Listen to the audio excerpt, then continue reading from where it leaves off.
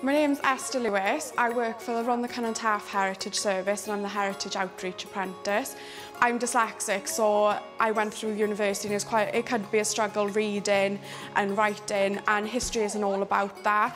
And that's what I love about it. All children, no matter their abilities, can learn. It's really important we learn about the history in a Wales perspective, because we need to understand where we fit into this world. Like this site here was Lewis Merthyr Colliery, so Rhondda Heritage Park used to be Lewis Merthyr Colliery, and it's quite poignant for me because my grandfather was a miner in the Rhondda, so I feel closer to him being here.